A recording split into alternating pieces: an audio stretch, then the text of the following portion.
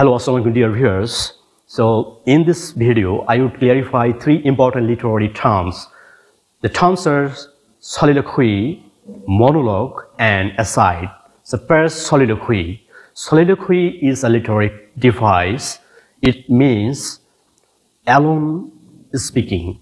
It means solo means alone, loquy means speech. So soliloquy means speaking oneself. So when a character in a drama on the stage speak alone, regardless of hearers, it's called soliloquy. So soliloquy is not intended to the other characters on the stage of the drama or even the audience, but in the modern age, audience are also allowed to hear as the audience witness or as the readers read the drama, they can read or hear the words from the speaker of soliloquy, and they can gather some glimpses about the character, as soliloquy is the innermost expression of innermost thoughts and feelings of the character.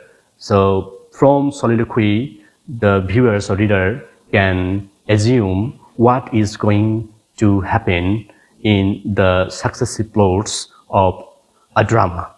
Then monologue. Monologue is also similar to soliloquy, but here the difference is in a monologue, the speaker directs his speech to a silent listener or listeners.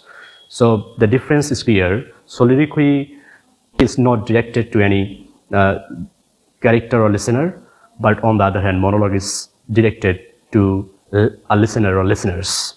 And then aside. Aside is similar to also soliloquy in some regard, but aside is very short, and it is also spoken by the character of a drama on the stage. But in aside, it is not targeted to any character or audience, and it is a very short speech of the character. So here are the differences of soliloquy, monologue, and aside. So thank you.